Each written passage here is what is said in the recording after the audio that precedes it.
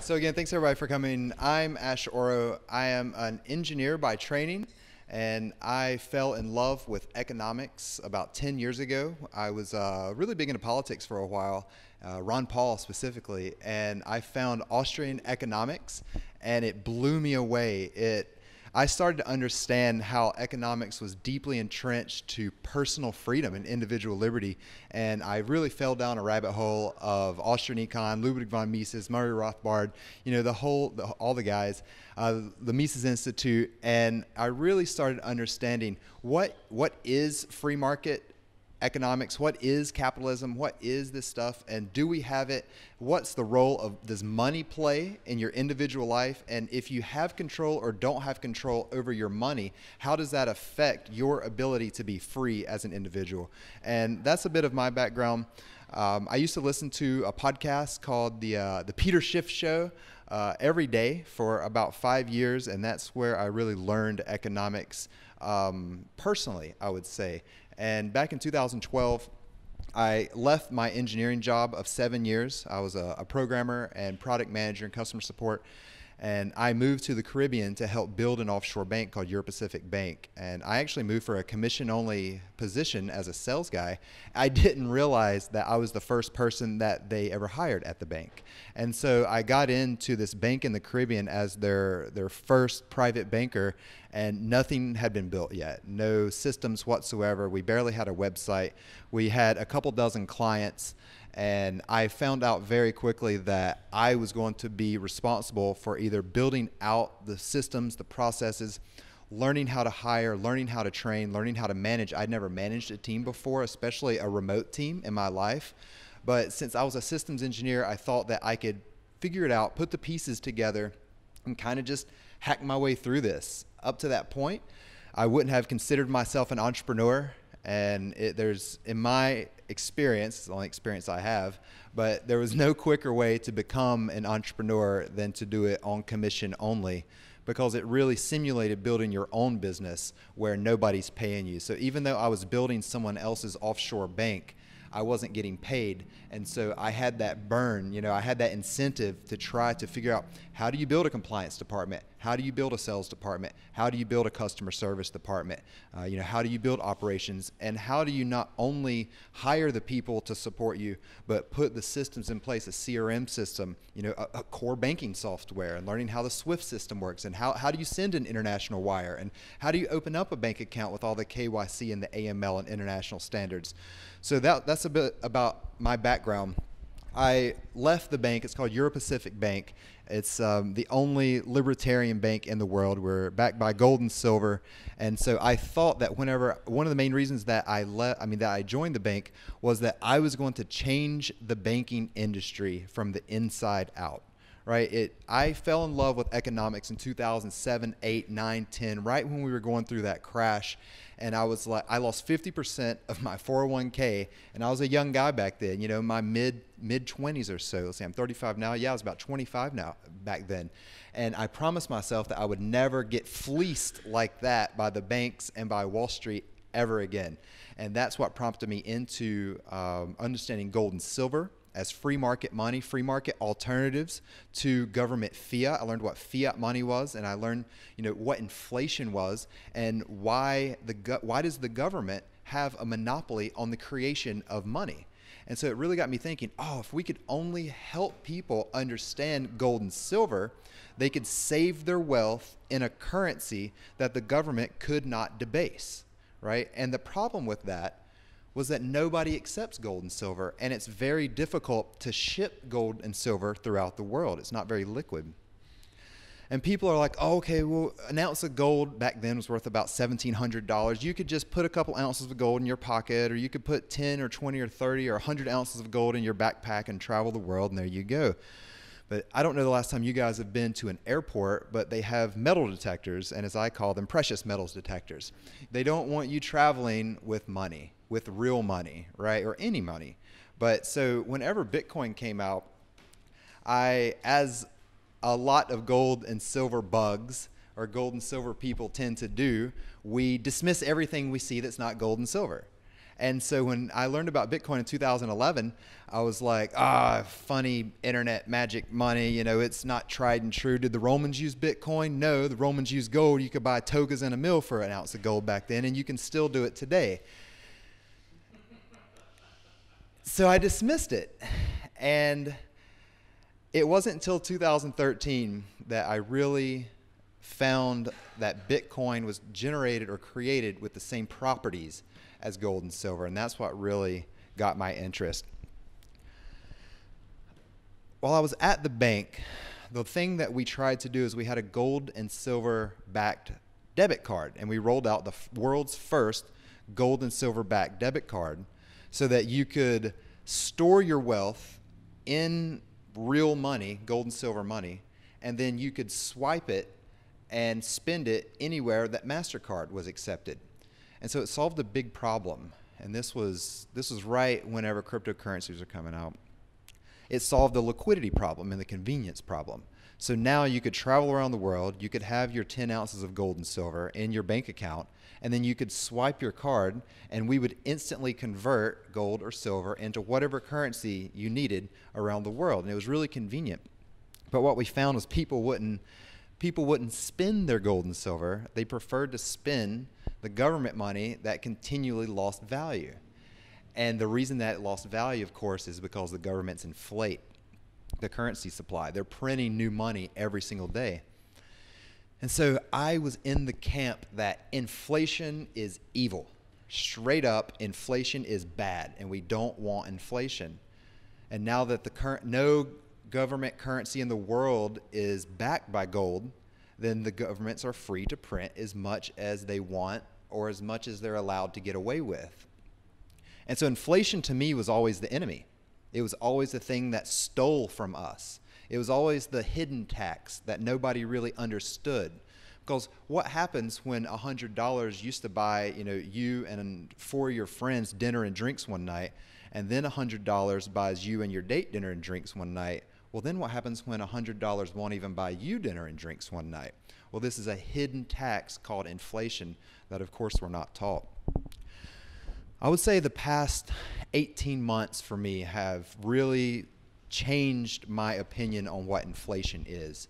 And the differences between force-based mandatory inflation, that you're locked into a system and you're not allowed to get out of, aka for the most part all of our government's monetary systems, versus voluntary inflation that you can opt in or you can opt out of. And that's what I'd really like to focus down in today.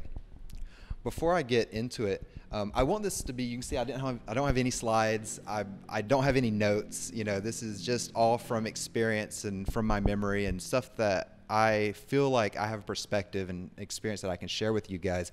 At any time you have a question or you want to chime in, just raise your hand and I'd love to, host that dialogue. So inflation. Who has a definition of inflation? You do, Gary. Well, I have two. Okay.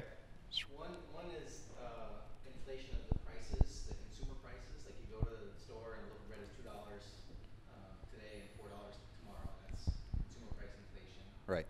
But there's also the inflation of the money supply itself. Right. So I think people use it interchangeably, but it's interesting to think about it.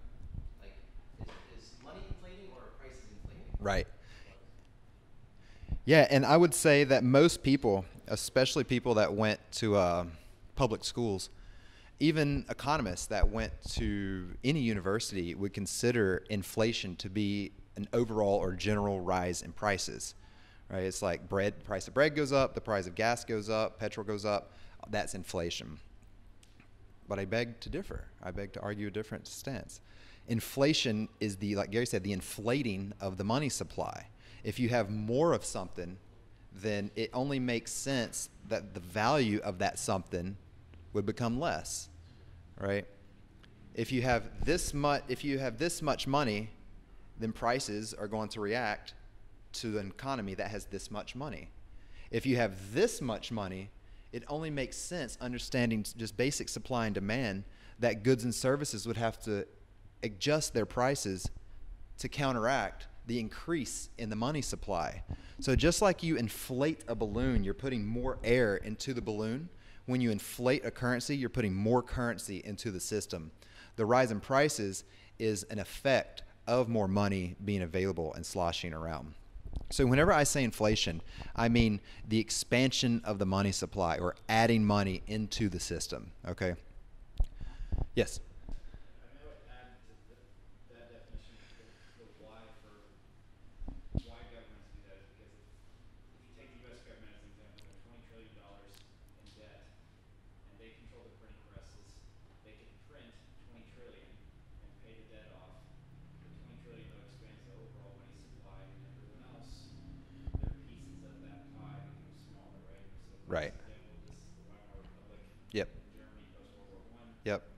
They print millions of Deutschmarks to pay the debt to Right. allies. Yeah, so the comment, just for the record, was, the government, like the U.S. government's $20 trillion in debt. Why don't they just print that $20 trillion and pay off all their debt and then just be debt free, right? Yeah, and this is interesting because, so currency is created out of debt, right, through bonds and debt notes, stuff like that. But if they just printed up a whole bunch of money and paid everyone out, then it would lose the confidence of the money, and then there would be a run on the government's money. So people would start noticing, like, oh my gosh, the government just printed $20 trillion. Like, we know our money is going to become less and less valuable as it sloshes around in the system and prices react and go up. I need to spend my money now before it's too late, before it's devalued to the point that $10,000 used to buy a car, and now it buys a couple loaves of bread. And yeah, we saw that in the Weimar Republic between the world wars. We also see this in a lot of countries like Venezuela, Argentina. I mean, look at the crappy currency of this country, right? 100,000 rupiah or whatever's worth like 7 US. I mean, man, they're going to have to chop off zeros. And this is what happens, right? Prices try to bring equilibrium to how much money is in circulation, and over time governments either go back on the gold standard, or they just say, hey, redeem your notes and we're going to issue you new notes that have the zeros knocked off. You even see it on your menus here. Instead of 75,000 IDR, they just say 75 because it's becoming an inconvenience. Over time, the Indonesian government will most likely chop off 3 zeros just to try to make their currency look stronger than what it actually is. So we currently live in a system, and we're moving out of it now, but we currently live in a government-controlled monopoly on money. They're the ones that print it. They force you to pay your taxes in it. And so everyone, for the most part, uses it as their unit of account, right? If you're forced into a system, it makes a lot of sense to use that currency to run your day-to-day life, because at the end of the day, you have to pay that money back to the government in taxes, or they come kidnap you and haul you off into jail. So it makes a lot of sense. You're incentivized to use the currency that's being inflated, even if you're getting some of the purchasing power stolen away from you by the printing press that they continue to print. Now, they've made it very difficult to use gold and silver and stuff like that because they don't want competition in their money. If you could create a good and have a monopoly on it, that's awesome, right? But in the free market, you have to create such a good, and you have to do such a good job that you can outcompete everyone. But imagine if you had a monopoly on money, you'd probably print as much as you want. I know if Johnny had a printing press in his basement, he would just sit there printing money all day and not work. And I would too. But now we've got our own money. We've got cryptocurrencies. They're hidden in the cloud. They can't be picked up by metal detectors, right? They're not on our person. Nobody really knows how much we have. We can send it for almost free and instantly. So now as digital communities, we have a money that can support us. Finally, we have an option that we don't have to use their money. But what does this mean? Does this mean that we don't want inflation? Well, historically, inflation, since we've been locked into a system, we've had no option to opt out of that system. If they wanted to print more money, it was going to directly cause a decrease in the value or purchasing power of our money.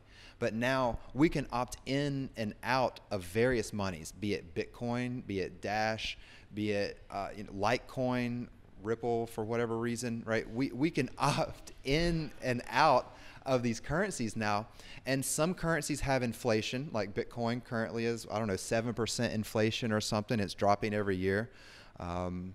Augur, their rep token was 100% mined and given out by their crowd sale back in 2014. So they have zero inflation. So we're entering in to a time where anyone can create money. Anybody can create money. And I created a coin on the Waves platform just to see if I could do it. And I gave a bunch of it away and nobody ever cared and it didn't have any value. So I just stopped using it. Just because you can create money doesn't mean it's worth anything, right? So now we're in this environment where anyone can create money. They can set the rules of that money cryptographically, and they can set an open and transparent inflation rate for that money to try to incentivize you to come in to their community, or to warn you like, hey, we have a 100% inflation rate every year. And you're like, nah, that's a little bit too much inflation. I don't trust that my money is going to retain its value at 100%. And this is really changed the incentive structure of cryptocurrencies and the communities. And the first time I learned about this was with Dash. Has anyone not heard of Dash? Okay, just a couple. Cool. So Dash is similar to Bitcoin. It was basically like a fork or a clone of Bitcoin. And a couple changes in the code were created before they launched the Dash currency. And whereas in Bitcoin, who gets all the inflation or who gets all the new coins mined in Bitcoin? Yeah, one person, the miners, right? And so there's inflation. It's voluntary because you're not forced into the Bitcoin system. But if you enter into the Bitcoin system, all the new money that gets printed or gets mined goes to the miners. In the US government system, all the new money that gets mined or created goes to their friends, people in the various industries, banking, Wall Street, the military industrial complex, stuff like that. Those are the people who get the money first. Well, in Bitcoin, the miners get the money first. It leaves us holders kind of out of luck. In Dash, the cool thing that Dash did was they divvied up who got their inflation. 3 different types of people. One was the miners, just like in Bitcoin. 45% of the inflation, new coins mined, went to the miners. 45% went to this thing called masternodes. All right, and what masternodes were? Has anybody heard of masternodes? Okay. Masternodes were this interesting concept that Dash introduced, where if you had 1,000 Dash, you could lock it up in a wallet, and you turned yourself instead of a normal wallet, into a masternode wallet. And what that did was that allowed you voting rights on the network. Whereas in Bitcoin, if you want to change the code, you basically have to beg the miners to change the code. Well, in Dash, you can send around proposals on their network, and everyone with a masternode, basically they own property in the Dash network. They've shown that they're going to put their capital in this community, and they lock it up, right? You lock up your coins, and that gives you voting rights. Similar to how the United States initially required only landowners to be able to vote. You got to show that you have commitment to this community before they allow you to vote and change the community, right? So in Dash, you lock up 1,000 Dash, and then all of a sudden you get voting rights. But not only voting rights, you get paid out part of the inflation. 45% of the inflation in Dash goes paid out to the miners, but then 45% gets paid out to the masternodes. Basically the people in the community who are like, hey, I want to dig my heels in here and be part of this community. So you can see that incentivizes people to like start communicating and start debating some of these topics and start thinking about, hey, this proposal, well, I don't think it's going to be good for Dash, right? Or this proposal, I think a new GUI wallet's going to be great for Dash. Like I vote yes on that one, I vote no on that one. What's really interesting is 10% of the inflation goes in a treasury. And anybody in the world can make appeals to this treasury, write in basically and say, like for instance, I have a podcast, Liberty Entrepreneurs Podcast. I could say, I want Dash to sponsor my podcast.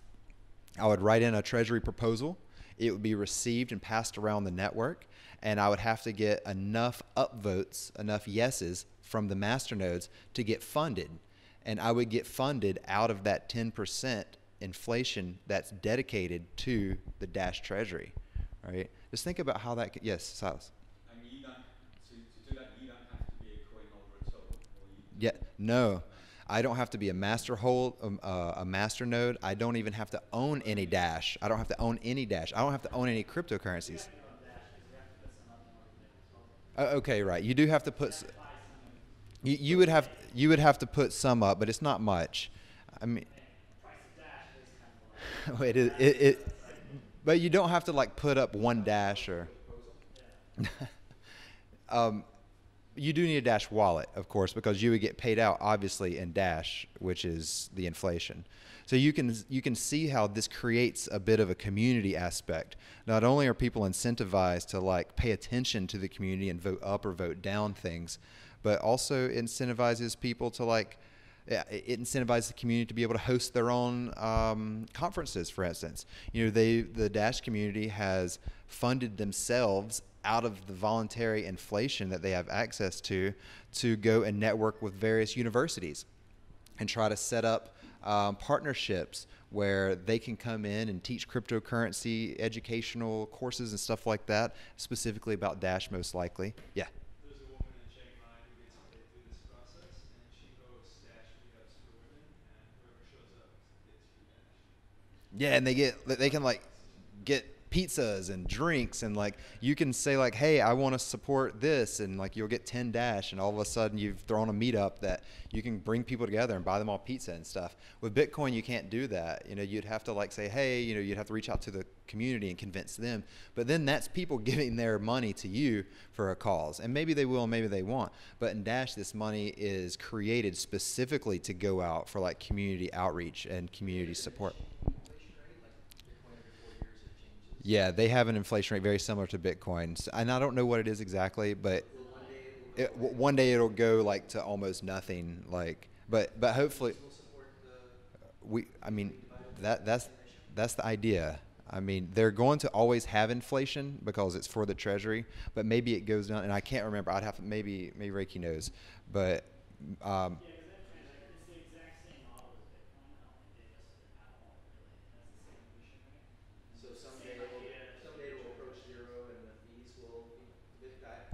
Yeah, and that's interesting because I don't know what happens to the treasury whenever that goes, right? Because then, like, how do the masternodes get paid out, and how does the treasury get paid out? And I'm not sure. Oh yeah, you're right. Yeah, they could just send around a proposal and say, yeah, true. Dash is about $500, I think.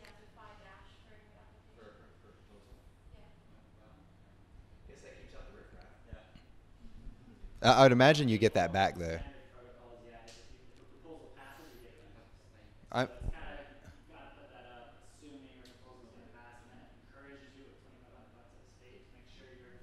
imagine that I imagine you get it back even if your proposal isn't approved.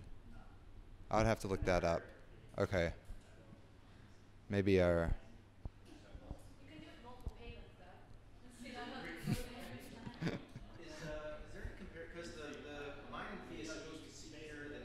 Yep. Like in Bitcoin, 100% goes to securing the network, and Yep. Dash, like 45% would go to securing the network. Yep. Any idea, like, you know, I think there's lots and lots of security in Bitcoin. Maybe it's too much. Is 45%? Does anyone have any idea, like, what the cost would be to overrun the Dash network with that diminished security model, or do they consider Right. it diminished security model? Yeah, I mean, it would disincentivize miners potentially from coming in and supporting the network, right? Like, if it's only 45% rather than 100% like in Bitcoin, over time that 45% could get cut really quickly. You know, I'm not a fan of proof of work blockchains either way. I think all proof of work blockchains and coins are over time going to pretty much disappear in favor of proof of stake, and specifically delegated proof of stake. But which takes me, I mean, I guess I'll answer any more questions about like Dash and proof of work coins before I go into Steam. Oh, I didn't answer everybody's questions. You're just being shy. Do you have a question? Trish, do you have a question? All right. So that's like an example of a proof of work coin that has voluntary inflation that incentivizes behaviors in their community that's not just mining. Now, Who has heard of Steam? Okay, so about 80%. Steam is a very interesting blockchain because it was built specifically for social media.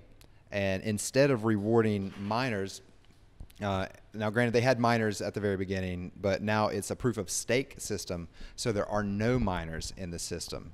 And so how their inflation is used in multiple ways as well.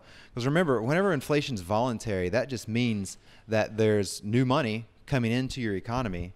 It doesn't mean that it's worth anything more, because it is diluting the current shares of, or the current money in your economy. But if everyone is okay with that, then everyone is okay with that. I mean, nobody's leaving, right? And if you disagree with how much inflation or how the inflation is being used, then you cash out and you go to something like Bitcoin that eventually is not going to have any inflation. And Steam will always have inflation. Right now it's about 9%, which is similar to Bitcoin, I think, at the moment. Over time, every 500,000 blocks or something like that, the inflation rate of Steam decreases by 1/4% until it reaches 1/4%, and then it just stays there forever. And the reason that you're always going to have inflation on Steam is because people need, like, you get paid out for your content. Whenever you go to Steam, it's kind of like Facebook. You upvote someone, then you get rewarded a part of the inflation for that period, right? So instead of just going to miners or just going to master nodes or just going to some semi-ambiguous treasury, in Steam it's interesting because content creators, content curators get paid out of the inflation, and also the people that secure their network are called witnesses, and they get paid out part of the inflation as well. Well, now you see that inflation is being used very uniquely, and this had never been done before, not only in traditional social media, but in the crypto space, because Steam was the first blockchain-based social media platform. And now they're using inflation to incentivize their community to do a certain thing, which is create content and curate content. And by curate, I mean like comment, share, upvote, stuff like that. So I write on Steam about 6 or 7 times every week, I would say, as a content creator. I'll put my podcast up there. I've gathered a community of about 1,700 followers now, and they're able to upvote me, and it gives me more than just a smile. It actually sends cryptocurrency to my Steam wallet, where I can send it out and pay for things with it. But not a lot of people use Steam as money. I can send it to an exchange and exchange it for Bitcoin, or exchange it for Ethereum, or exchange it for my beloved EOS, or any other coin, right? And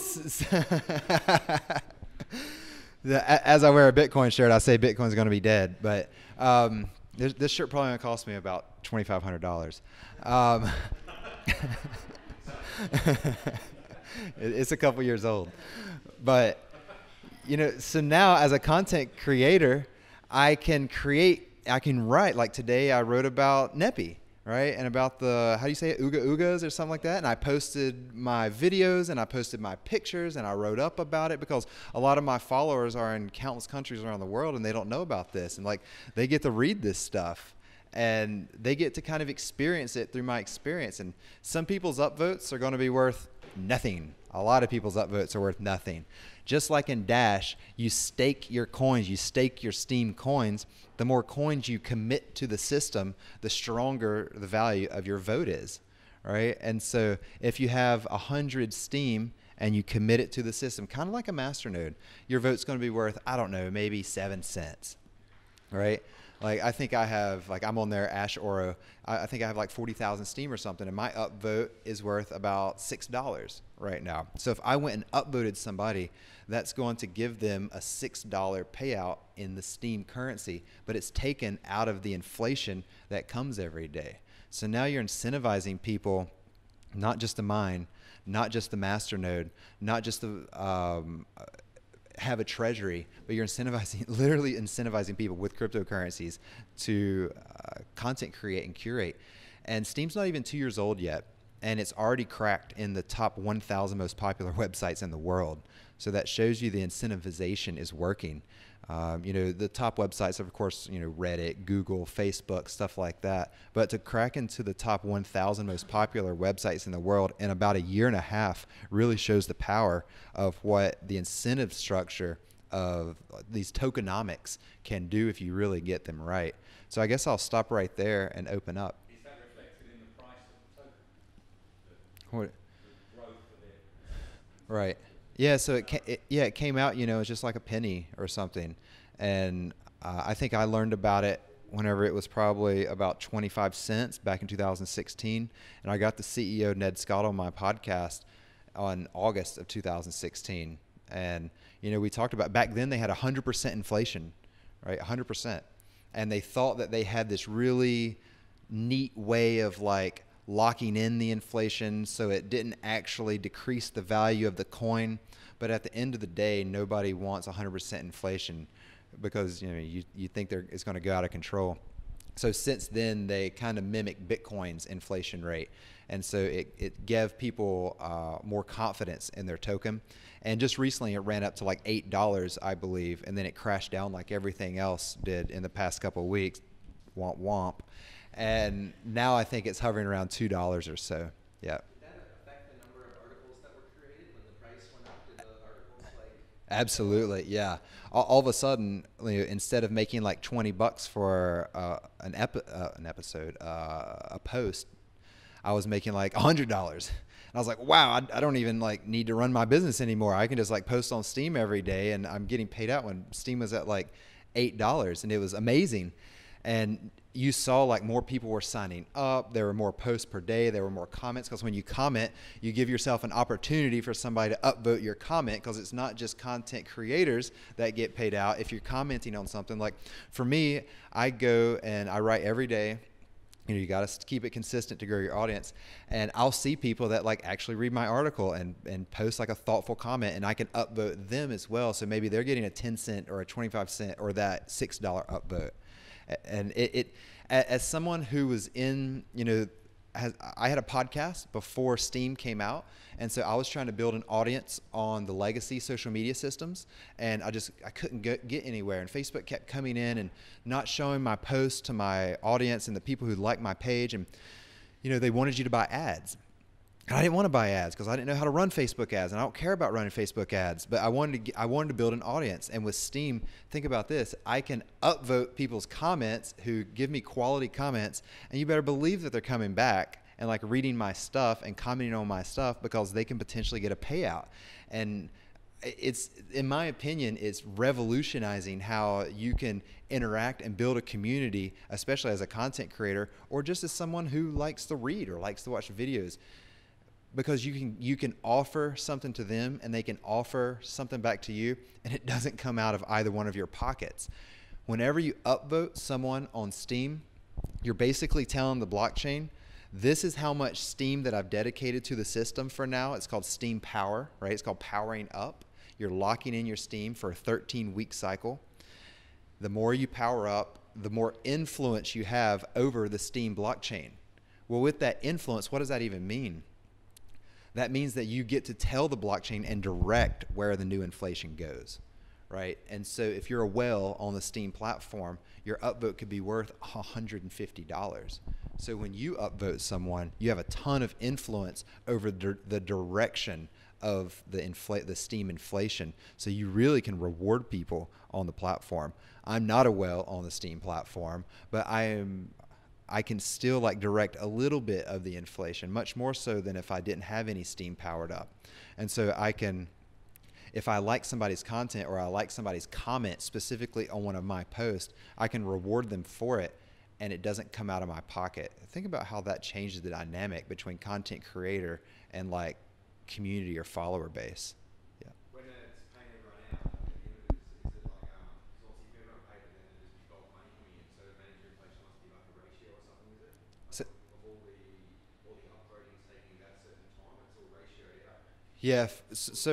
All right. So the question is it ratioed out like the money, the new Steam coming in versus how many people are getting upvoted?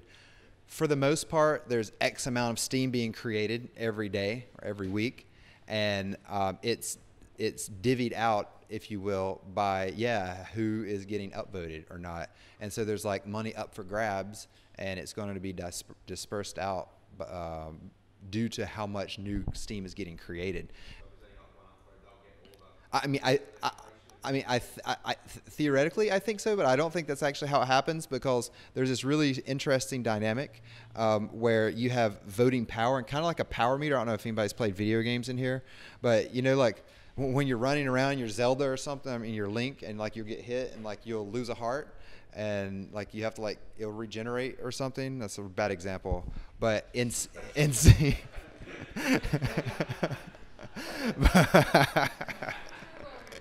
Say what?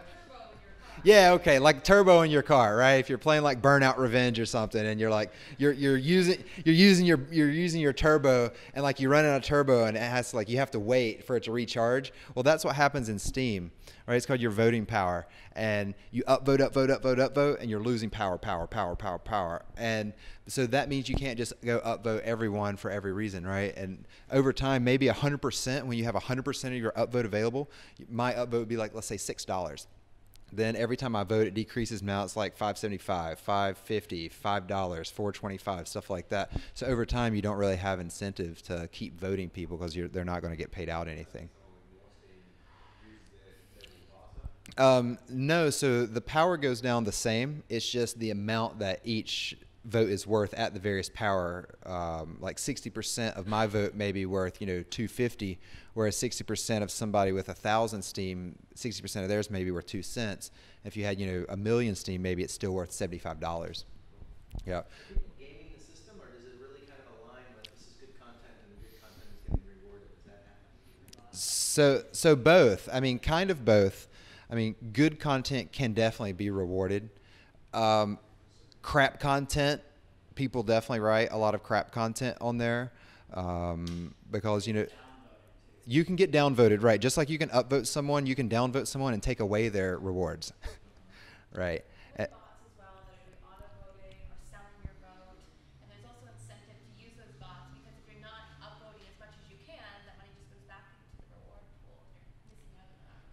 Yeah, so there's voting bots, there's comment bots, there's re-steam or retweet bots and stuff, like people trying to figure out how the system works to grab some of that free money up, And how often does your Steam power reset itself? Yeah, I'm not exactly sure what the equation is, but if you go to steamworld.org, then you can and type in your name, you can literally see where your power bar is, and it'll tell you like you've got 17 and a half hours until you're back at 100%. 24 hours total though, right? Yeah, it recharges every 24 hours, but it only recharges like the equivalent of 10 maximum upvotes every 24 hours. So it's really gamified. I think it's really wonderful. I would check out steamworld.org if you get a chance, and just go to steamit.com and see who's posting, who's making a lot of money, and go to steamworld.org and just you can see every person they vote for, every dollar they're making, every person that votes for them, every comment. It's a very transparent blockchain. So it sounds like a powerful tool for you, for example, to build your community, because every time I come there, I get a potentially good comment, which reinforces, right, your community builds. Yep. That's one side. The other side is you get paid for producing good content. So from your perspective, which is the important one to focus on, or both, or does that make sense? Yeah, so am I incentivized to create good content, or am I incentivized to... You earn an income from producing content. Yep, yep, Each week you get a little bit more. yep. And also you're upvoting people, so your community is getting bigger. Growing, right. Yeah, so of those two, Yep. which one's weighted higher? Does that make sense? Like, are you just using this to get a massive community and then sell an information product? Oh. Or are you using this to actually create an income on Steam? Yeah, I'm actually creating income on Steam. Yeah, so to give you an idea, I mean, right now the Steam price is in the tank with everything else at $2. I probably pull anywhere between probably about $1,500 a month at the moment. Back when Steam was $5, I was making about $4 or $5 grand a month. And that little blip of time when Steam was $8, it was like, $6,000 to $8,000 a month. I have no desire to sell these people anything. except just my free content. It's kind of like I create a business, and I do consider Steam a business as much as a passion and hobby it is for me because I love it. But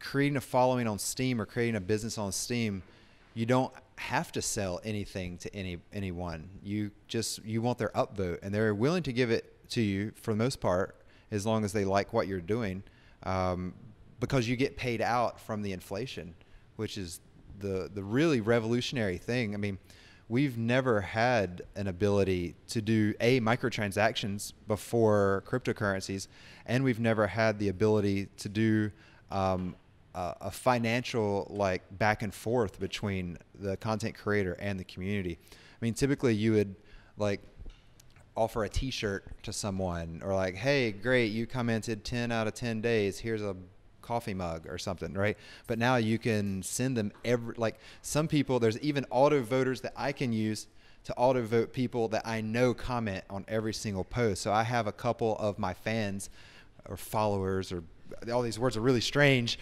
but my people, my community, my minions, no, they consistently comment, and I don't want to miss one of their comments. So I found an auto voter at steamauto.com where anytime that they comment on one of my posts, it automatically votes them from my account, and it doesn't pay them out more than one time for each post. Yeah. Yes, Trish. When I found out about Steam in terms of ways that you can make money in the currency on there, I was really excited by the delegation market. Can you explain that? Yeah, so the statement was Trish got really excited about the delegation market specifically, and this is probably because I was going ape shit whenever I met her about this delegation thing in Steam, because what I found is whenever you stake your Steam and you power up your account, maybe you don't want to create content. Maybe you just think that Steam's a good investment as a cryptocurrency, but you don't want that influence to go to waste, because if you're not using it, then that's like half of the reason that you buy Steam, is that so you can direct the inflation around the platform. What you can do is you can basically lease out your Steam power to someone else. So I get the question a lot. Well, I'm kind of a new content creator. I don't have a couple Bitcoins to like get a sizable chunk of Steam so that I can build my audience quickly by giving them upvotes. So like, what options do I have? Where for a fraction of the price that it is to buy Steam, you can rent Steam power from someone and temporarily have control, not ownership, but control of their Steam power. And now your upvote just got increased from maybe a couple cents to a couple dollars. And you're getting paid like APR, so annually, 30% for nearly a risk-free loan, because you can call it back at any time. You don't have to wait for someone to pay you back, because you're in control of your Steam power. Any day you could say, I'm calling back all my Steam power. It's going to come right back to me, right? The only risk that you have is the capital appreciation or depreciation risk of the Steam currency itself. Yeah. Are there any big content creators who have moved to Steam or are making a living on Steam, whereas they were doing it traditionally before? Yeah. So probably the largest actual media outlet is Engadget, a tech outlet, but they just do it for the publicity and for the viewership. They decline all payouts. So there's an option to decline payouts on Steam, and they decline 100% of their payouts. They think that. Yeah, because there's so few like big media outlets on Steam right now that when one comes, it's like makes a big wave, but they don't want to take part of the reward pool from other people, so they want to get the visibility, but they don't want to like use up. They don't want the inflation being directed to them. They want it to stay with the smaller guys. And they don't give like their full articles or reviews. They link you back to their website as well, because when they post on Steam, if they give away all their content and they're declining the payouts, well, theoretically they're pulling viewership away from their website onto the Steam website. And so early on they were giving full articles, and I'm sure that higher ups were like, wait, you're like eating into our traffic, on our website where they make their money. Publishers are constantly looking for new ways to monetize and messing around with paywalls, and they seem to be struggling. It's interesting that they would not do that. Yeah. At first they didn't do it. At first they accepted the payments, but then I've noticed, like, I was. The economy somehow, No, I mean Did they're. whales negotiate with them to say, hey, this is I doubt it, because there are some people that make, I mean, even at these low prices, $20,000 a month posting content on Steam. You know, these are some of the bigger people, but I mean, there's a lot of people making a couple $100s, a couple $1,000s, and it's interesting because whenever somebody starts making too much money, maybe they've gotten in some upvote bot ring and they've finagled their way somehow to get just a ton of upvotes on any post that they post. It doesn't really matter what the quality is. Then people start saying that they're like stealing from the rewards pool, and they're not, because they're playing by the rules of the blockchain. But it costs you, just like you would upvote someone to like direct money to them, it costs you like the same percentage power of your voting power of your little bar to downvote someone. So right now you're not incentivized to downvote someone and take money away from them, because why would you do that when you could either just upvote yourself or upvote one of your friends and direct money to them? You can upload yourself. Oh, yeah, you can upvote yourself. I upvote everything that I write because it's the highest of quality. Question, Ash, how many hours do you put in roughly a week? On Steam, I would say I put in about an hour and a half a day. Yeah. I mean, it's a lot of fun. Trish will probably say more, but it's a lot of fun sometimes, because you're like allocating money to people. You're like, here's 5 cents for you, and here's 25 cents. Oh, that's a great comment. Here's 75 cents to you. I don't know. It's something, when I go back on like Facebook or something, I click it and I'm like, I'm waiting for it to like show how much I'm paying them out, and I just click it and nothing happens. And it's like, you know, it's kind of boring. But you can choose how much weight each upvote has? Yeah, so you can choose a percentage of the weight for one vote anywhere between 1% and 100%. So maybe I can upvote you 100% and it's worth $6, or I upvote you 1% and it's worth, you know, like 16 cents or something. Yep, go ahead. That hour and a half including the content creation. Yeah, that's including the content. Yep. What are some of the major topics that you talk about? Yeah, so I talk about a ton of stuff. Like I wrote about NEPI today. I'll write about maybe some engineering problem, or like maybe one of my developers has like a Ruby question, and maybe I'll post that and try to get people's feedback. Bugs on Steam. I point out bugs on Steam all the time. Stuff from, maybe I write about anarchy, or I write about libertarianism, or I write about gold, or I write about travel or photography.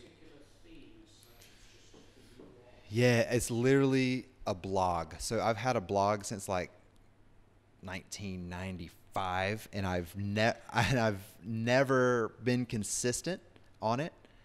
And this is the first blog I've ever had that I've been consistent. And I write every single day. And if I miss a day, usually I'll write 2 times in one day, because it's that income, it's that incentive coming in, get paid. And that's 1,700 people that you make.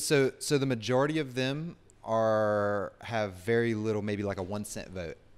You know, I mean, you get 1,000. That's the scale of the audience, 1,700? 1,700 people is what I have at the moment. I mean, there's some people that have, you know, 17,000 followers, and they'll get hundreds and hundreds and hundreds of comments and votes. But the majority of the votes, the majority of the accounts on Steam have such little steam that they've staked into the system that their vote's not worth very much. So the majority of my votes come from, I would say, like 30 people. The majority of the money from the votes come from about 30 people. I just wanted to raise 2 quick points. One of the coolest Steam projects I'm coming across is an incubator. So their account will post ideas, projects, or charitable works, and the community can upvote the ones they like, and then the Steam money, the rewards, are Yep. turned into the project. Yeah, exactly. So just like in Dash, where you have a treasury system that you can like submit treasury proposals to, and I actually didn't know that it cost money to submit a treasury proposal. That I'm going to research that after this. In Steam, there's one guy that says he runs an account where he's planting trees in Costa Rica with all the money that he makes. And so if you care about planting trees in Costa Rica, you come and upvote this guy, and he's literally like, his posts are showing him like shoveling dirt and planting trees. And so it's a really neat way for you to sponsor someone that, you know, you don't know, you might not even know their real name. Yeah, so utopian.io is another account on Steam that they support open source programmers. So people put up there like, hey, I would like this this app to be made, or I need this type of algorithm to be written, and somebody can be like, I'll do it, but for, let's say, $350. And so if your post gets $350, you send it to that person, and then they write the code for you.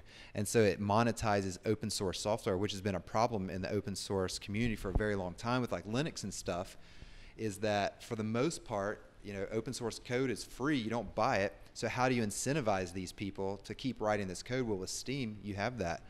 And one more example is there's this guy in Africa, he's in Nigeria, called Ben Dollars. Of course, that's probably not his real name, but he commented, I found him one day, I don't know how, and like him and his entire family were like freaking celebrating because he made $5 on Steam, right? And he cashed it out and like showed whatever currency is in Nigeria. I don't know what it is, but he like showed him like waving it around, and like they made these signs, and like he showed his family like all jumping up and down and stuff like that. And I went through there and I found every post and every comment like $6, $6, $6, $6, like, and just paid the guy. And like he sent me like the nicest little message. He's like, I can't believe that, like $5 for me was like such a big deal, and now I have like $55 because like you allocated it to me. And like $5 to a lot of people is a lot of money, right? In a day, a lot of people live on less than $5 a day. And so that's an amazing way that you can support people around the world without having to know who they are, or check passports, or work through the banking system. You can allocate money to these people, and it's very humanitarian. It's really beautiful. Yeah. I go ahead. Any downsides about Steam? I mean, technologically, I think that there's some issues, like it doesn't reward high quality content as much as I would like it to do, because you basically have a 7-day pay window with Steam, and you can get upvotes for 7 days, and after that 7-day period, the voting basically stops, and you make the money that you made within that 7 days. And I don't like that because it doesn't incentivize people like me. I could write some really awesome Steam articles on how-to guides and stuff that would take me hours to write, or I'll spend 30 minutes writing about NEPI and make the same amount, right? And so I think that's an issue with the current Steam implementation, is that it does kind of incentivize lower quality but more consistent content. There's also the whale issue, where early days of mining on Steam, there were a couple people in the know who mined and made a lot of nearly Steam, so they control the rewards pool quite a bit compared to the rest of the population. Yeah. But this is just the first iteration of a blockchain-based social media platform. There's going to be multiple ones in the future. I mean, I would be very surprised if like Facebook and Instagram and Twitter and stuff like that didn't eventually try to integrate their own tokens. Otherwise, I mean, I can tell you I spend more time on Steam than pretty much all other social media combined these days because of that financial incentive that I've got. And it's built a bigger community, and now I can't sell to most of these people because they're in Pakistan and they're in Nigeria and they're in, Colombia, and they're in these places where they don't have a whole lot of cash. Huh? Italy. Yeah, Italy, or they're in Bali or whatever. And like, I can't sell anything to them, but it's awesome because they can still be part of my community, and I don't have to feel like I need to sell anything to them because I just keep giving them content. Right, and it's on blockchain, so there's no censorship. So I can write anything I want at any time. And what's really cool is that since it's a blockchain-based social media, there's multiple websites that plug into the blockchain. So I'm not stuck with using like one specific website to write my post. So I can go to steemit.com, which is the largest, or I can go to busy.org, which is, I think, way better, but it's a lot smaller and unknown. There's even websites and apps that are popping up, like one called DTube, basically decentralized YouTube, which they've created their website to cater only towards video. But since it's decentralized, unlike where YouTube can take off and close down your account, you can't do that with a blockchain-based social media. And so if you want to, I upload my podcast episodes now to YouTube and to DTube. One I don't get paid out on, and the other I get paid out on, right? There's something called Zapple, which is a decentralized Twitter that runs on top of Steam. There's dmania.lol, which is for memes. It's only for memes, right? It's for pictures, and they have to be memes. And you can get paid out on memes, for crying out loud. There's dsound, which is a decentralized SoundCloud that they only handle audio, right? And so this is a blockchain that was built for content, any type of content. All those are on the Steemit blockchain? All those are run on top of the Steemit blockchain. Yeah, and they all have the little upvote button. And if you love memes, go to dmania.lol, and maybe they're good, maybe they're not. If they're good, vote them up. If they're not, vote them down. Or don't vote them at all. Yeah. If your purpose in publishing on Steam is simply to build this audience, are you then republishing your content elsewhere in places like Medium and Yeah. The majority of my content I don't publish anywhere else. It's Steam only. Well, first off, there's bots that run on Steam that's like plagiarism bots. You know, in high school, we were taught by our ridiculous public school teachers that we had to be careful of like plagiarism and all this, and we had to like double check all of our sources and cite them and everything. Well, in the real world on Steam, they're just bots that run around and like, well, Google search your content and see if you stole it from anywhere. I don't want that little bot seeing like, hey, you're double posting here and here. The only thing that I do is I've released about 80 episodes of my podcast, and they're all on YouTube. So right now, my team and I, we're like downloading the video and then re-uploading it to DTube so that I can get upvotes on some of that stuff. But all the rest of my content just stays on Steam. But you can reshare some of your content that's on Steam on Facebook and Twitter. Yeah, like I'll link to it, of course, like on Twitter and Facebook. No, don't republish it yet. what about link building? Are you using it for, because you have a VA business as well, right? Yep. So are you then using your Steemit posts to promote the VA business? I've written about virtual assistants every once in a while, but we've moved to an invite-only service now, so I don't really accept a lot of new clients. Yeah, and it is an issue though in Steam because I was talking to, I can't remember your name.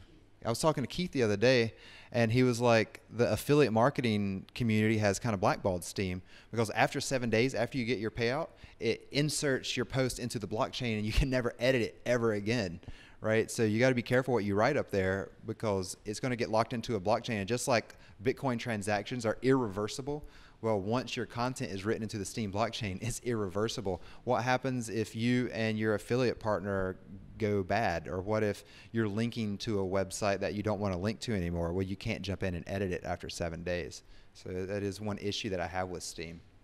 Are the economics just not right for a major news outlet to put their content there, like the New York Times or the Economist or something like that? I mean, it's not, if the economics aren't right, how could you change it to make it so that major news outlets would want to start putting their content in there? Yeah. So right now the market cap of Steam is so small, I don't think that they would make enough money to actually do it. I don't think they're incentivized to the point where it makes sense for them. Because, you know, if they come in, they're probably looking to make at least a couple $100,000 a month or something.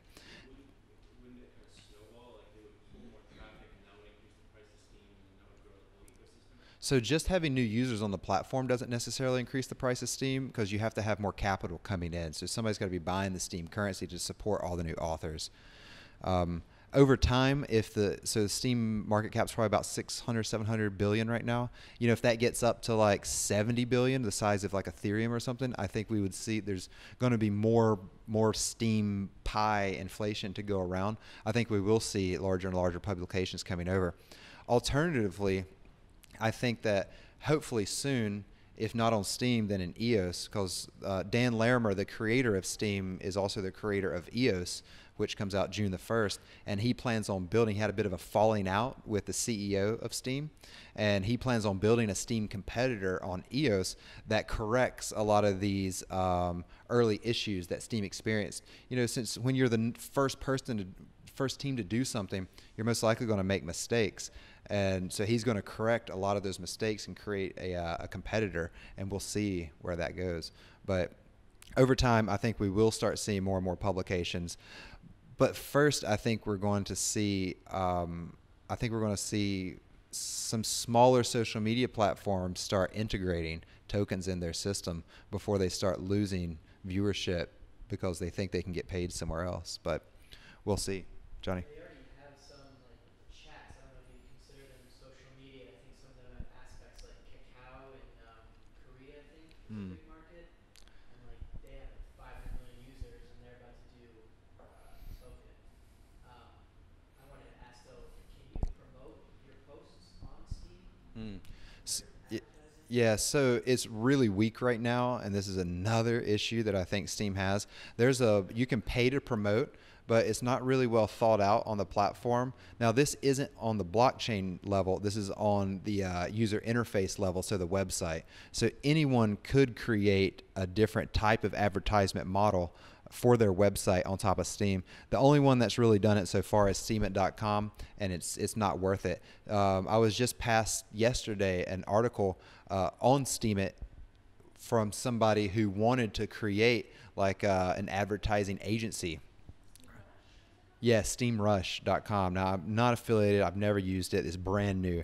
But basically what happens is there's bots that you can pay to upvote you. And the idea is the upvote you get is worth more than the amount that you paid the bot to vote you. And so he like does all these analytics and finds the best bots, and you pay him X dollars. He basically promises you more than X dollars back because he can find people who are going to upvote you and allocate, the Steam to you, and he takes the margin in between. There's some new blockchains popping up too in the advertising space. Actually a girl that was based in Google, and she was responsible for the communications director for Jet8T. Yeah. You heard of that? There's a bunch of advertising blockchains. I did see that one. And there's forks and clones of Steam. A Russian team decided that they wanted to fork Steam, and called Golos, Golos, and cater specifically to the Russian community. There's people doing the same thing in Korea, and so because everyone for the most part just hangs out on Steam right now because it was the only blockchain. But now what we're seeing is the idea is starting to get in people's mind that, oh, I want to have my own blockchain for social media, but most importantly, they want control over the inflation of that blockchain, right? Because remember, if you can print money, most likely you're going to do it. Yes. Are there any other blockchains other than Steam using inflation in these new type of ways? I mean, yeah, so we talked about Dash, Steam. EOS is a very interesting. We're already an hour, so I'm going to keep this really short. Whereas with like Ethereum and Bitcoin only pay miners, Dash pays their masternodes and treasury, Steam pays content curators and creators. EOS is very interesting because it has created, and it's not out yet, so this is only on paper, but they have created an inflationary system where the entrepreneurs get paid out. So basically, I'll give one quick example.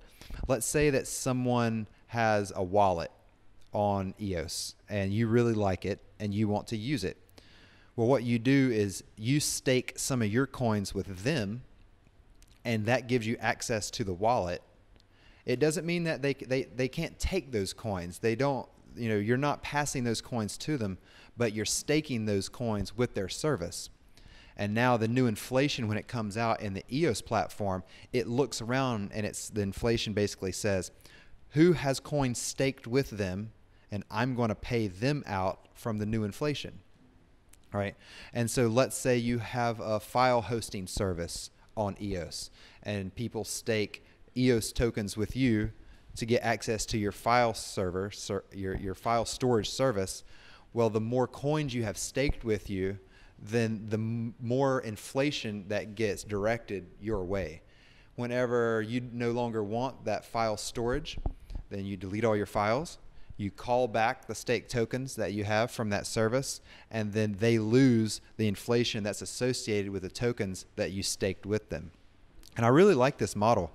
As an entrepreneur, I looked around at these blockchains, and I didn't see the people who are building being incentivized to build directly from the inflation that comes out. Right? They're always like trying to get someone to pay them something. But now with EOS, and this is what's revolutionary with EOS, is that you can stake your coins with someone else for a good, or not a good, but for a service. And you're basically saying, hey, blockchain, pay this person out because I'm using their service. And so the inflation goes straight to the companies who are building on EOS and supporting the network and incentivizing people to build services that people want rather than just mine. Gary. Oh. So have you changed your mind about inflation? I've completely changed my mind about inflation now. And this is a great wrap up. Thank you, Gary. That's a nice little one of these. You know, I used to think inflation sucked and it was terrible, but that's only because it was non-voluntary. Whenever inflation is voluntary and you can opt in or opt out, you can do amazing things with it. You can incentivize things. Maybe you incentivize something that somebody doesn't care about and they're not a part of your community.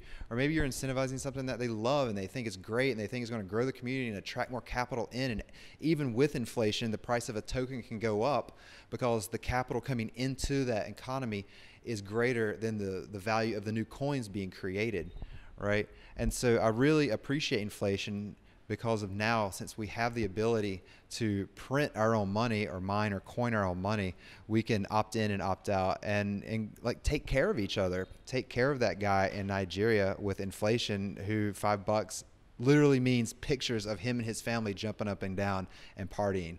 So if you want to learn more about this, check out Dan Larimer. He created both Steam and EOS.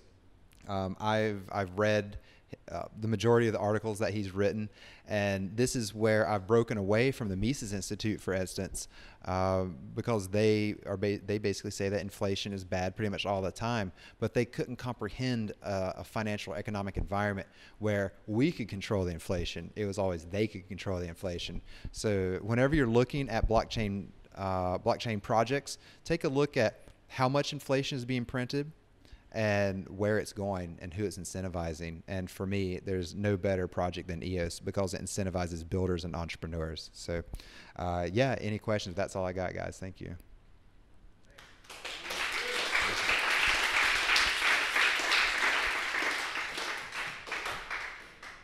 Yep.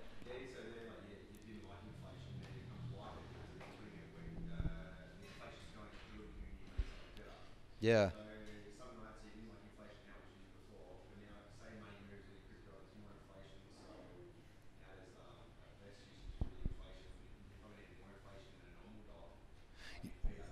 Yeah, maybe.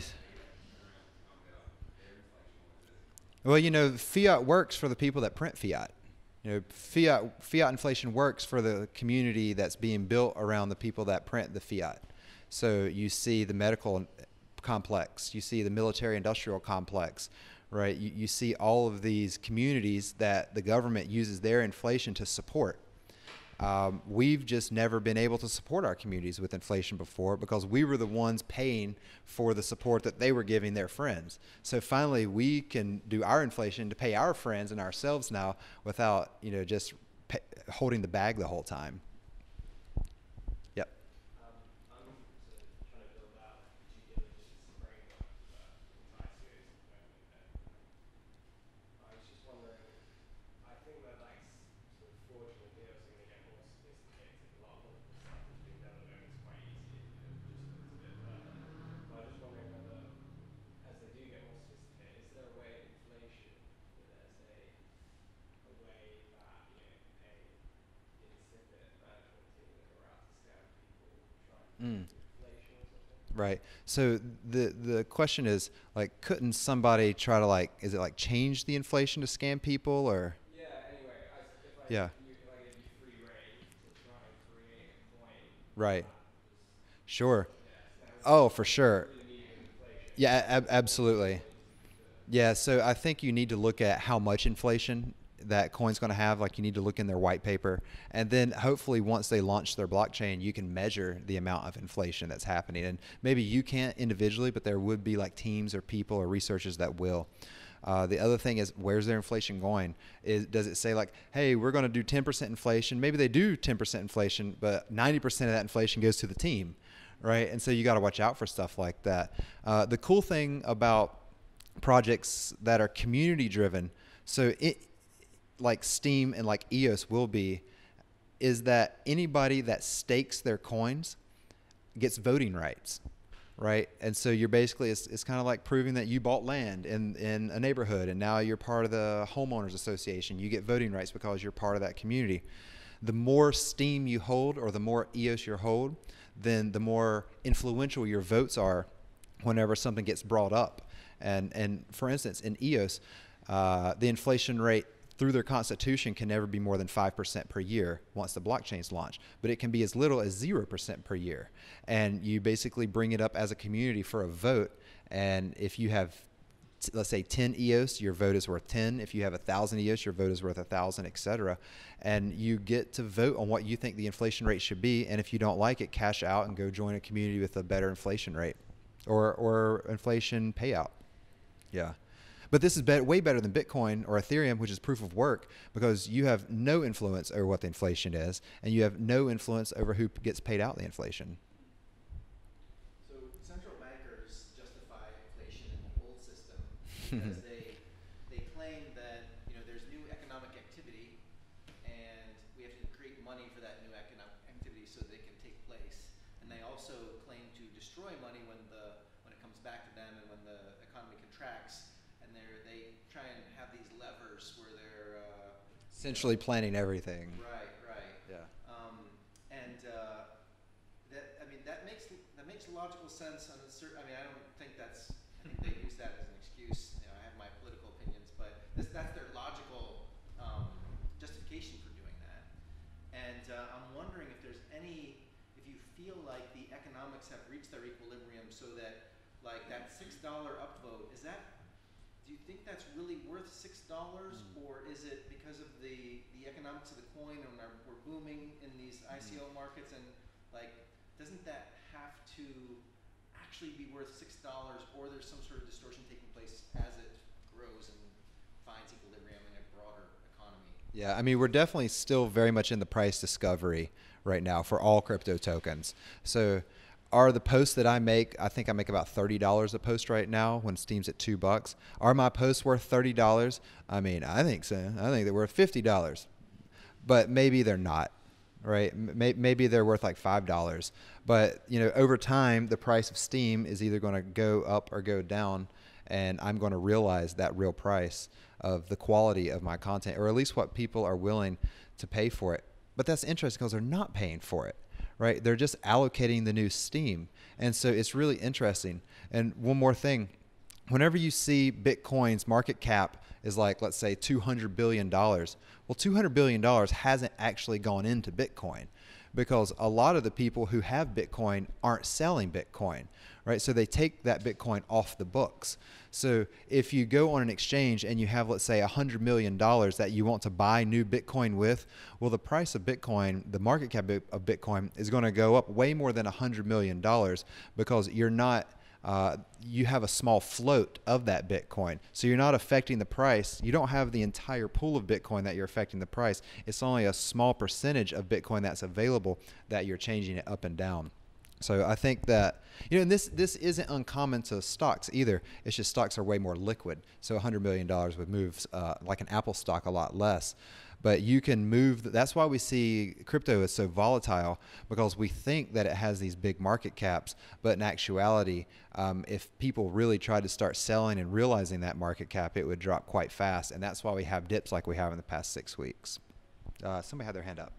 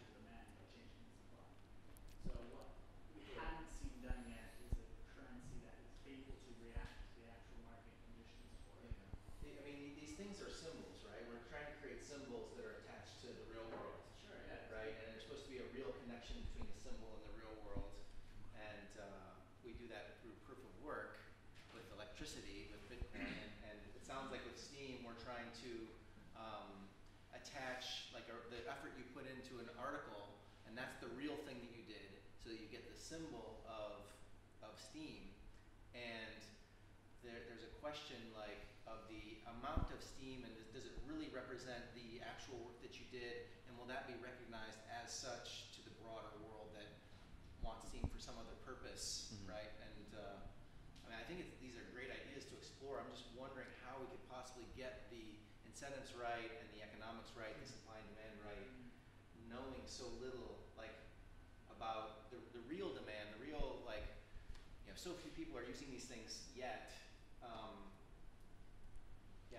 I mean, Just remember, don't fall into the sunk cost fallacy, meaning that the amount or the price of electricity used to create one Bitcoin does not increase or affect the value of that Bitcoin.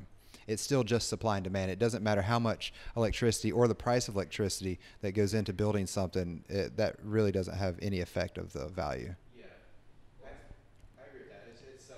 But you can't just snap your fingers and get it. Like there's some. My point was there's a real give and take to make that Bitcoin. In your case, there's also real give and take to create an article. So I mean. But like with EOS, there's just inflation and it gets divvied out, and so there's no work that has to be put in. But it doesn't mean that the coin doesn't have value.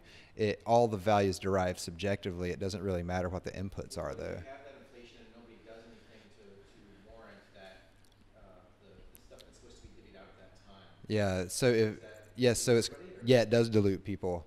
And how it wouldn't dilute anyone with new inflation is if additional capital was coming in. So if it did, yes, right, exactly, and that's what we're playing with right now.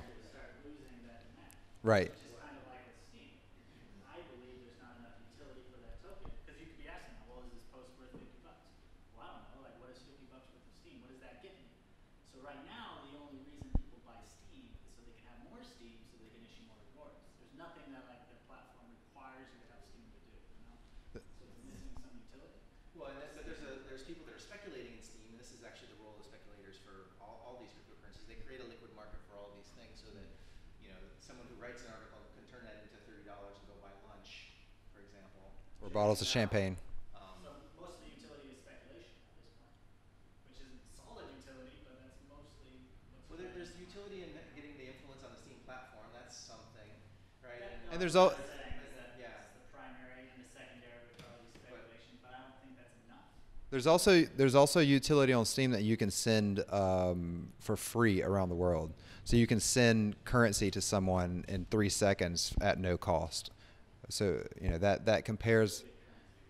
Yeah, it makes a great currency. There was somebody over here. Yeah. So out of your units of computer time or work time in 2018, you're spending an hour and a half a day on Steam's platform. You think per day that is worth an hour and a half to put your time into? Out of all that you know of what's going on in the crypto space, Yep. that's the thing that is worth an hour and a half a day? I mainly did it for educational purposes. If I didn't study Steam to the extent that I did, I wouldn't have known about EOS, and I wouldn't have been able to understand the world that EOS is opening up, both blockchain-wise, development-wise, how they're doing their resources, how they manage their voting, how they just. I wouldn't have understood the technology of delegated proof of stake if I didn't fall into Steam. Now I figure if I was studying this for months on end, I might as well write and just see what that's like, see if I was able to grow a following. Again, as a podcaster, I have like 1,000 followers on my Facebook page after 2.5 years, and now I've been active on Steam, I would say every day for about 4-5 months now, so maybe 6 months. I would say 6 months since about September last year. And I've grown quite a bit more. Now it's a different quality of community that I've built, because my podcast typically has digital entrepreneurs, and on Steam it's going to have all sorts of people, and the comments are crazy, and I don't know if they're bots sometimes, and like I'll be like, "You're a bot, aren't you?" and they never reply, which means yes. But it helped me using. It's the issue with blockchain teams and projects is most blockchain projects don't have a usable product. Almost none of them have a usable product. The unwritten rule of Ethereum is you can build on Ethereum, but you can't release on it because they can only support 25 or 30 transactions per second. Steam does almost 2 million transactions every single day, right? It does more than 50% of all the on-chain blockchain transactions in the world. So and you can check this, blocktivity.info. The Steam blockchain does more blockchain transactions than every other blockchain combined at the moment. How large in like gigs? I'm not sure how big. The actual content or a hash of the content? They store the actual content on the blockchain. Yeah. You should also add that when you disclose, we have a project on Steam, so we're actually building on top of